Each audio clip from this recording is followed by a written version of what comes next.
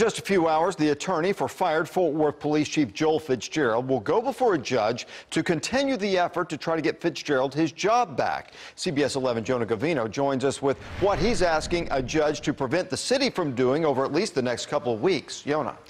Russ, he wants to force the city to hold a hearing on Fitzgerald's termination, but attorney Stephen Kennedy told us at today's hearing he's asking the judge to prevent the city from hiring a permanent chief for 14 days until a full temporary injunction hearing goes forward. In an email sent to the city, Kennedy said there were plans to file a temporary restraining order at 8 o'clock this morning to force that hearing. He explained that the city charter allows any person terminated in retaliation for whistleblowing to get their job back, and that is what Fitzgerald says happened here.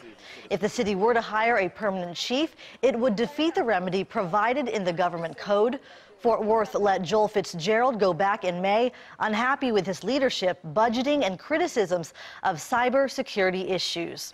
We're told the former chief is out of town with family and will not be at the hearing.